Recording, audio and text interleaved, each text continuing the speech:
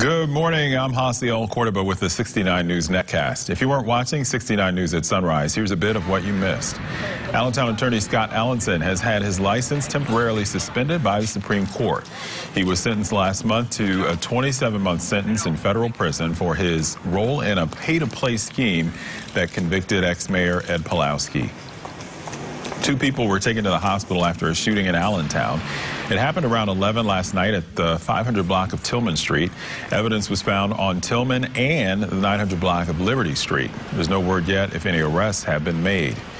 A man has been charged in the Lehigh Valley Mall shooting. 19-year-old Miles Harper of Bethlehem was taken into custody last night.